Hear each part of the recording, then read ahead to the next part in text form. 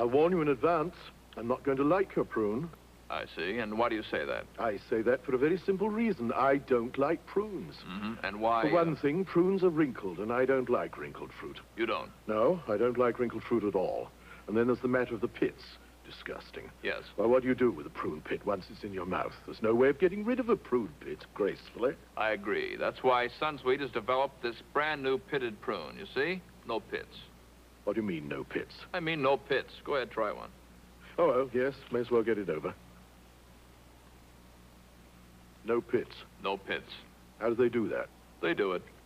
Well, they're very sweet and moist. Yes. Has Sunsweet managed to change your mind with their brand new pitted prune? Possibly. They're still rather badly wrinkled, you know. Today the pits, tomorrow the wrinkles. Sunsweet marches on.